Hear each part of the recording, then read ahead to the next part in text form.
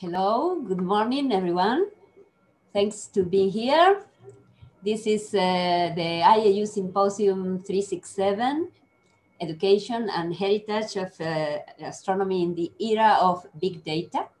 And this is our last day. It's an amazing thing because it was a very hard week and very intensive and with very nice invited talks and oral contributions and a very good exchange between the participants. Today and this part of the day is a special moment because I think you noticed that it's a day of women. Almost all the speakers at the first part of the day are women. So thank you very much, everyone. And if you permit me, we will start with the first invited talk of the day.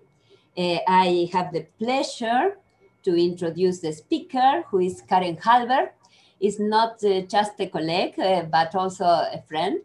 So thank you very much, Karen, to be here. Please open your camera if you want. Karen holds a PhD in physics from the Balseiro Institute in Bariloche. So she also lives in Bariloche, but now is not there. And is a principal researcher of the Argentinian Council of Science and Technology, the CONICET, working at Bariloche Atomic Center, and is a professor at the Balseiro Institute, which depends on the Argentinian Commission of Atomic Energy and also the University of Cuyo in Mendoza.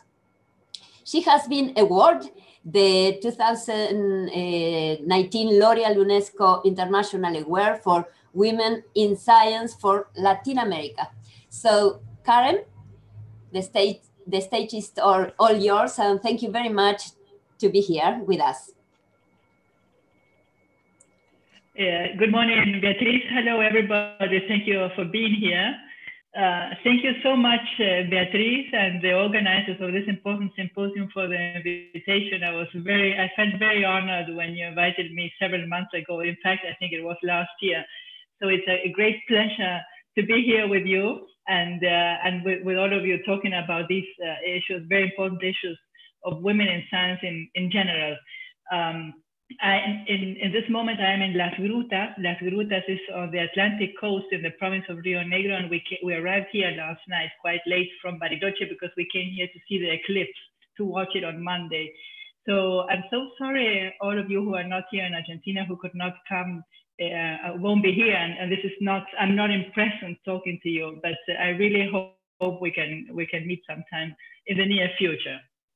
I wanted to talk to you about the topic of women in science in general. I'm very happy today we have so many women speakers at this symposium. So this is excellent. And this is not the usual case, as you'll see in a second. So let me convey to you some ideas that worry me a lot. And I'll tell you some examples, some reflections, and the main message is that we really need a deep cultural change. We know that, but it's taken time, and the things are moving too slowly, but I'm optimistic, and I think things could change, and it depends on us and of course on the whole society. I have many stories to tell. When during my career, I had to face many problems that in that moment maybe they were not, I didn't see them as problems, but now reflecting on that, this is something I say, well, it happened to me, and it does happen to maybe many other women and many young women in science. For example, once I was at my postdoc in Germany, and I was writing my first single authored paper, and I handed it out to my colleague, saying, Leslie, tell me what do you think about this, my male colleague? And he said, well, the paper is very nice. I think it has chances, it will be published, but I think I suggest you to write your initials and not your full name. So, because then you can have more chances that the paper is accepted if they don't realize you're a woman. And I couldn't believe that he was saying that. Of course, I signed the paper with my full name.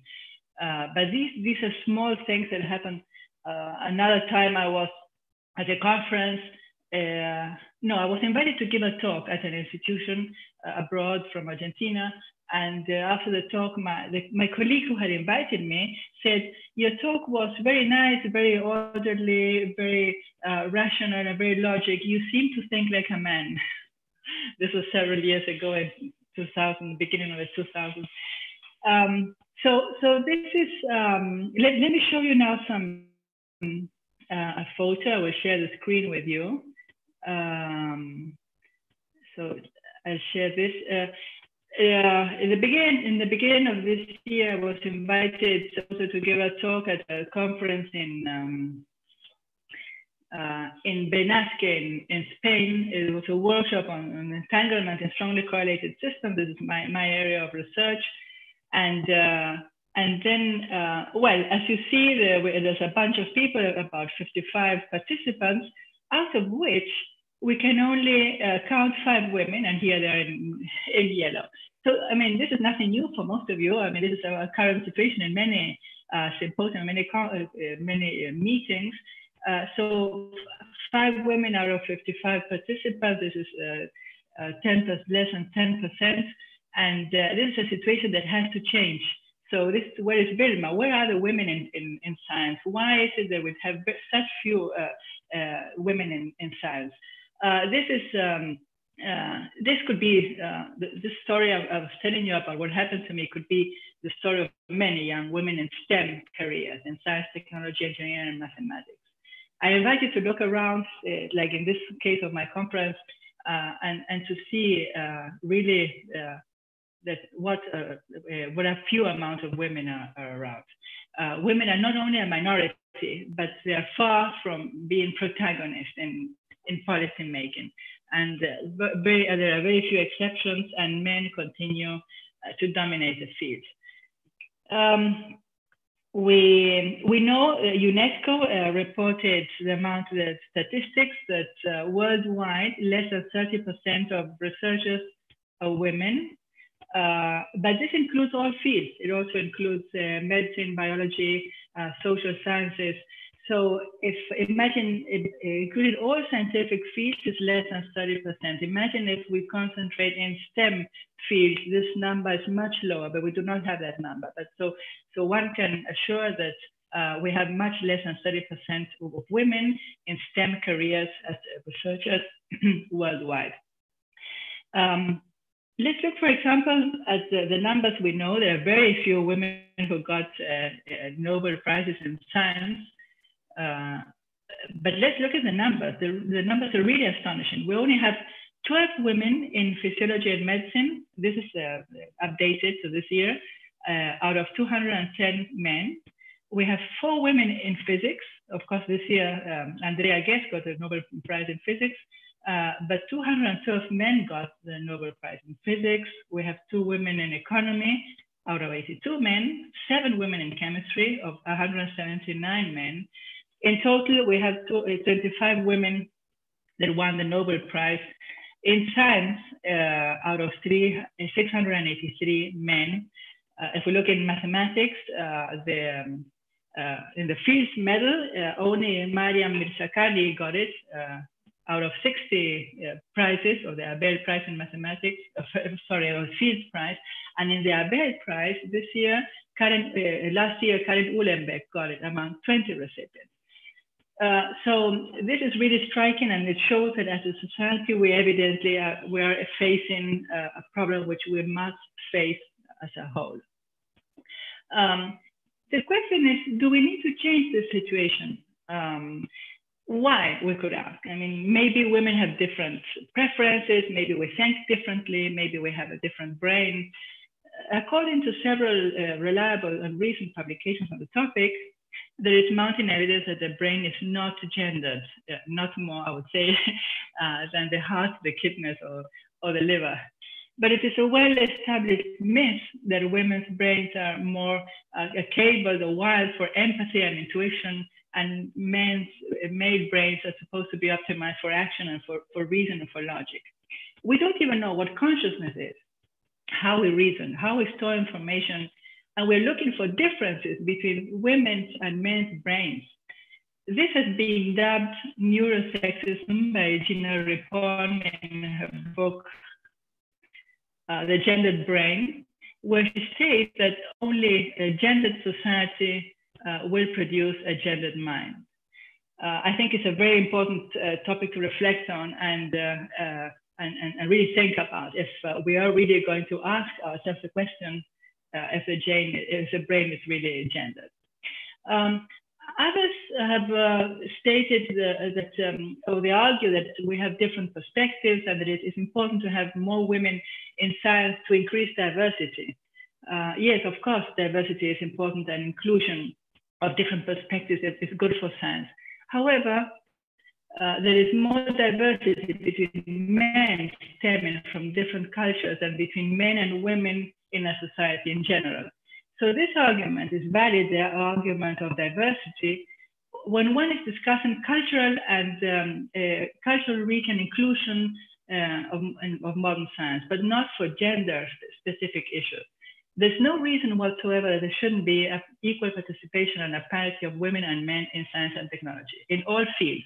The fact that there is such an enormous gap is a strong warning that we still have serious cultural, social, economic, and political biases. And the burden should not put only on women's shoulders, but on society in general, on our culture and on our political structure. Well, of course, there have been women that have paved the way for other women to follow through, that have challenged the system and that have made history in science. And I'd like to pay tribute to some of those women who have paved the way for other women to follow. So let me mention three of these women because I think they're inspirational. I hope and I'm sure they inspire other women to follow. They lived in different moments. One is, surely you know about her, Caroline Lucretia Herschel. She was a pioneer at her time because she was born in Hanover in Germany in 1750. She was an educated woman who would catalog stars and nebula and discover comets, including the periodic comet, the 35P Herschel-Rigolet, which bears her name. She was the first woman astronomer to earn a salary. She used to earn 50 pounds a year, which is equivalent to 6,400 pounds a year in 2020. So 6,400 pounds. As an assistant to her brother, the astronomer William Herschel, who discovered Uranus in 1781, and which he mistook for a comet. She worked with her brother William throughout her whole career. She was the first woman in England because she was born in Germany, but then moved to England and worked there with her brother. She was the first woman in England to hold a government position, the first woman to publish scientific findings in the Philosophical Transactions of the Royal Society, and to be awarded a gold of the Royal Astronomical Society in 1828, and also to be named an honorary member of the Royal Astronomical Society in 1835 with Mary Somerville. She was also named an honorary member of the Royal Irish Academy in 1838. The King of Prussia presented her with a gold medal for science on the occasion of her 96th birthday in 1846. Caroline Lucretia Herschel was recognized in her time, but she was one of the very, very few women doing science in general in that moment.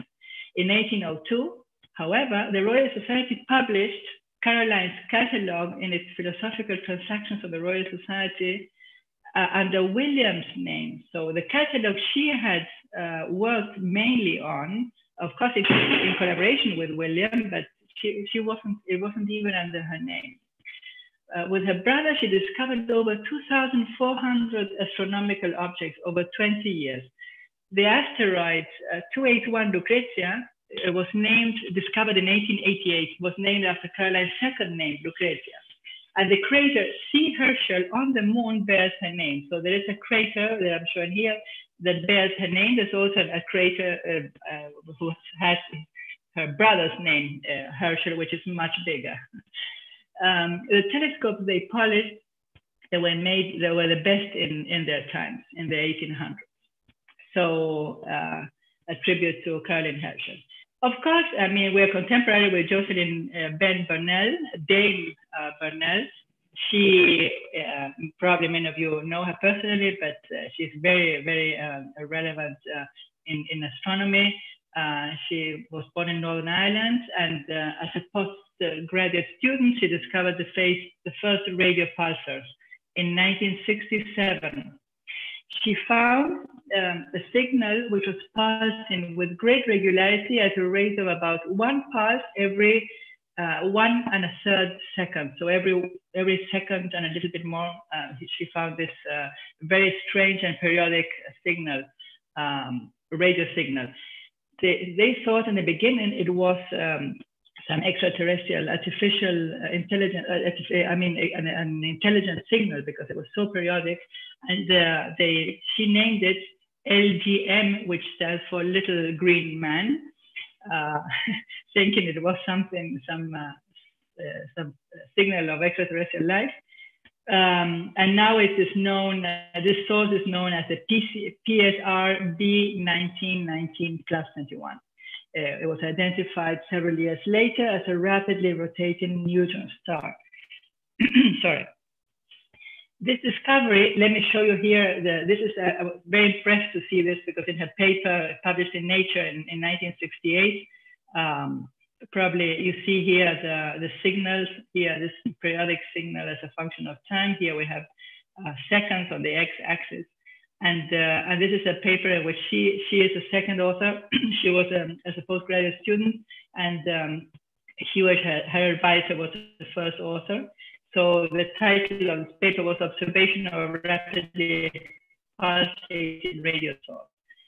I think it's very impressive to see really what a small signal, but how they discovered this in the huge amount of radio signals they were observing. And she was acute and enough to be able to distinguish this very periodic signal coming from then afterwards recognized as a rapidly rotating neutron star.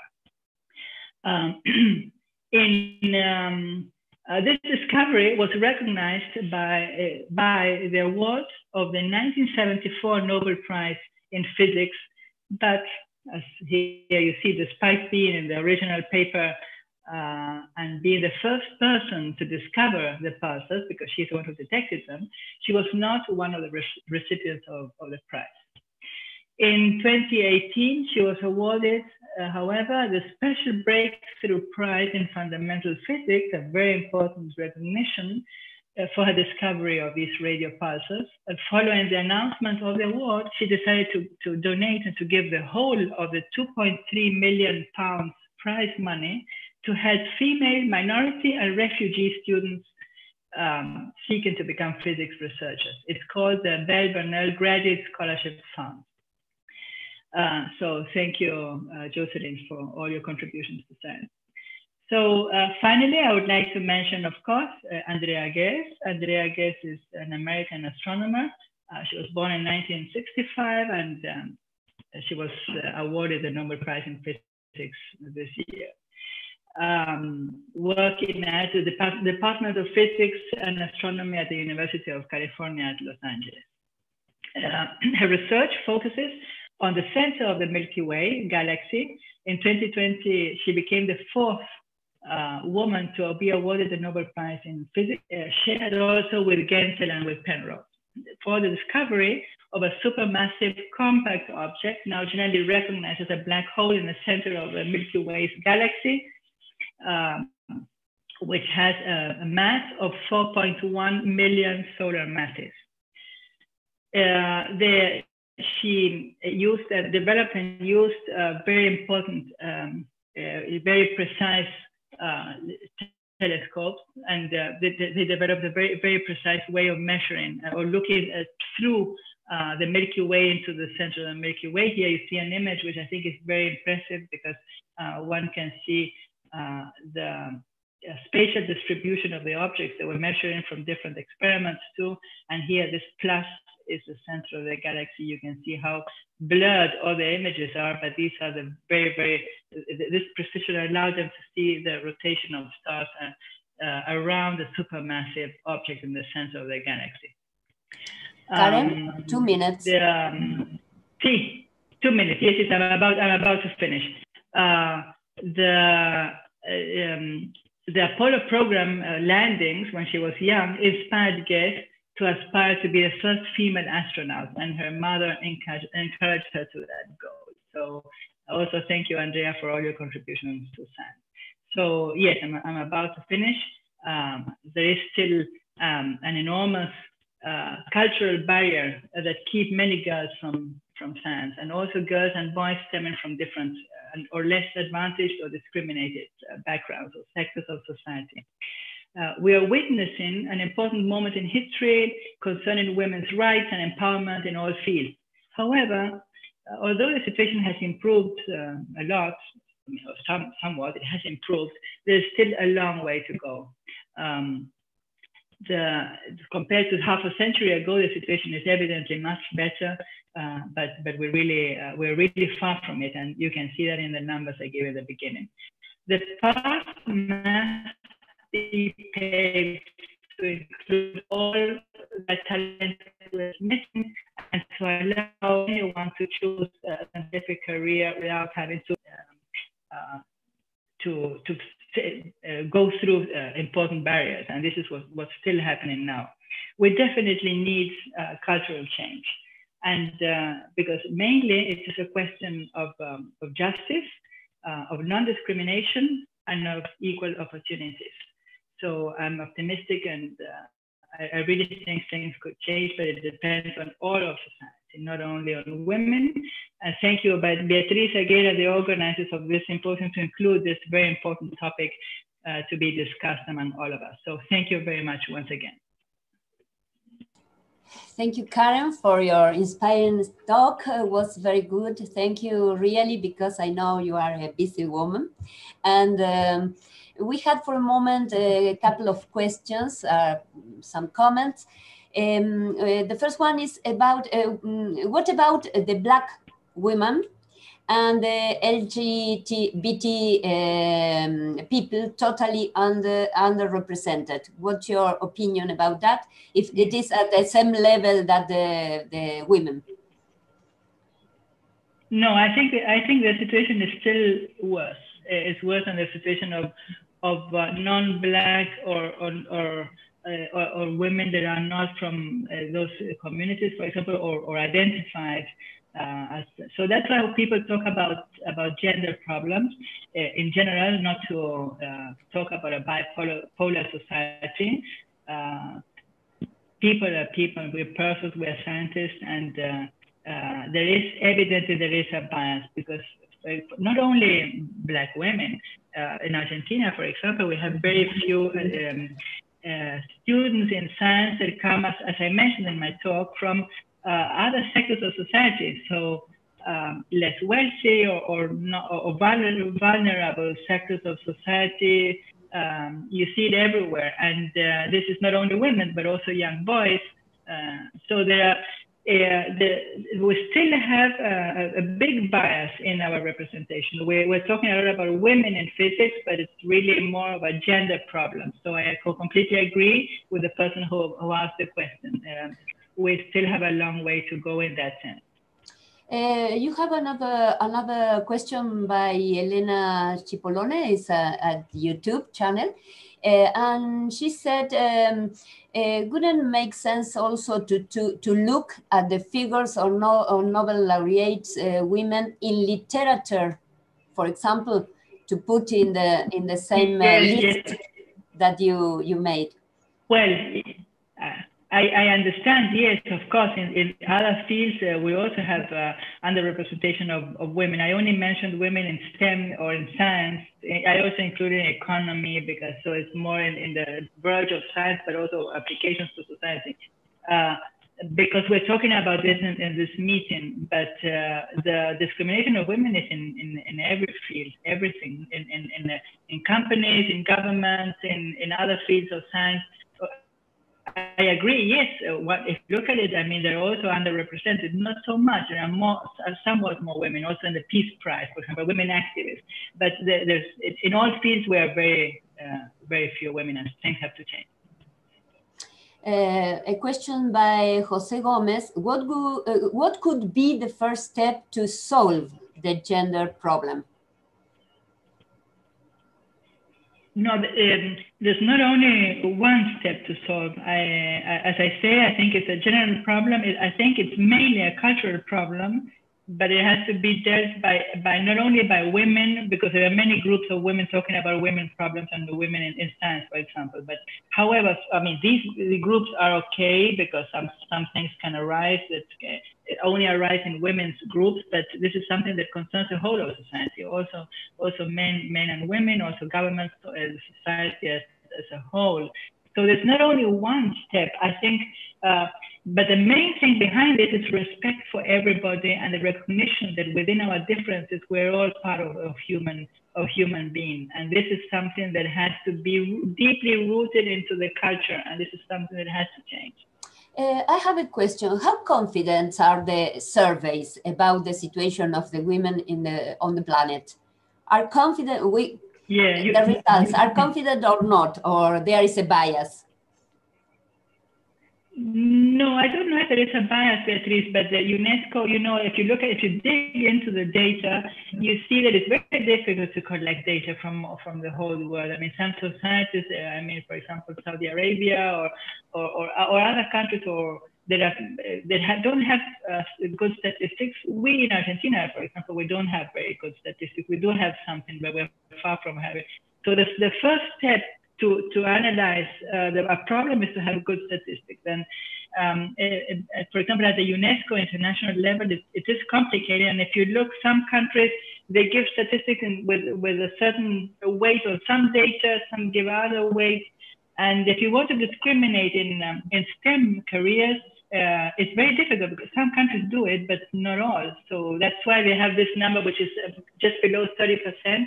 But it includes all sciences because they ask the countries. For example, Argentina gives them numbers that includes all sciences. CONICET has just over 50% researchers, which are female, and that includes all sciences in CONICET.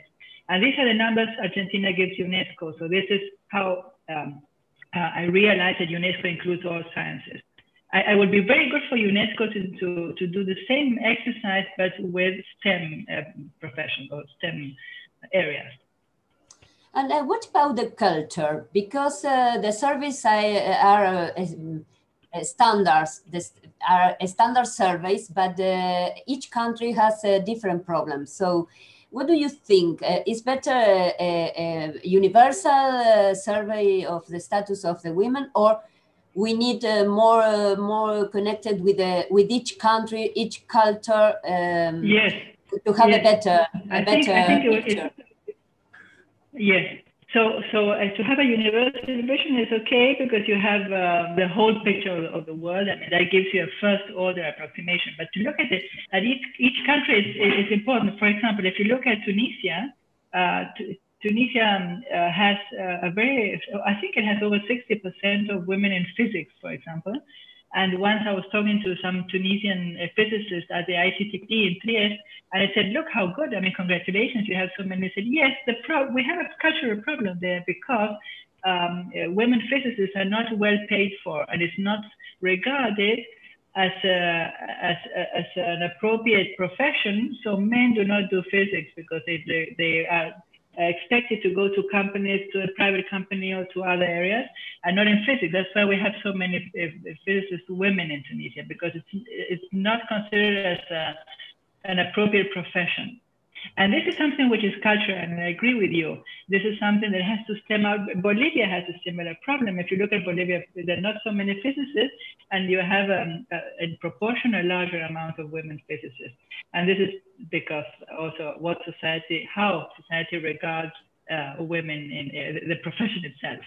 Yes, and what is your your thought about the situation when the women in general are available for a position of power, a high level, and sometimes the women are against or don't accept this position by any reason. Which is your message to the young people about this, about to take the responsibilities and not to doubt about her own good work or good position to accept this position, a decision, a direction, yes, for example. Yes, I mean, what you say, when it's really, I mean, one can really realize that in many cases it is a question of self-confidence. I mean, we're still educating our young students from the very beginning in a biased way, and it's still there. Of course, we're talking about it. We're more conscious about the biases we are instilling in our young girls and boys. But I think a question of confidence is very important. I think it's fundamental. For example, what I reflected on my career, I think that the confidence I got mainly from my family was fundamental for my development. And this is something I didn't get necessarily from my early days at school.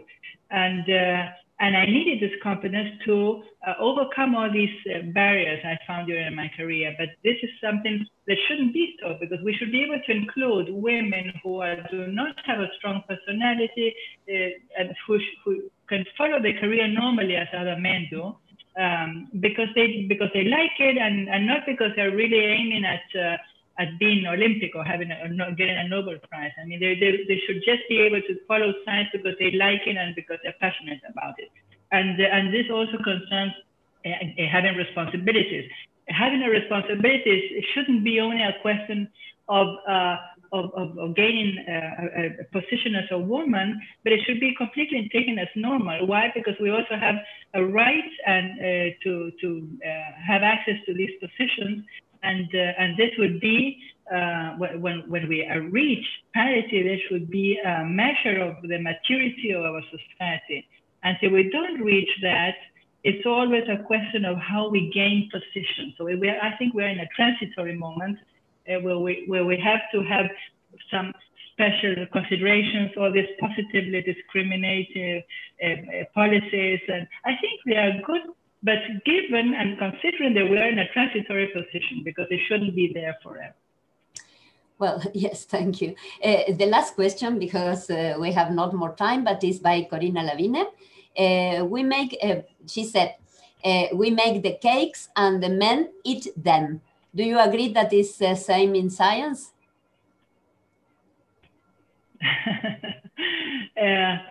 Well, it's a nice metaphor, but sometimes we don't even make the cakes, because I mean, if you see the protagonism of men taking decisions, and they are, in Argentina we have a say that we cut the fish. Who is cutting the fish? I mean, who's making it? For me, to make the cake is to have the possibility of deciding what cake to make, what ingredients to buy, how much, for how many people. And women, they very seldom have that possibility of taking that decision when it comes to science. So I think we don't even make the cakes. Well, thank you very much, Karen. It was a great presentation, and well, have a nice Monday with the total solar eclipse. Thank you very much. Yes. Okay.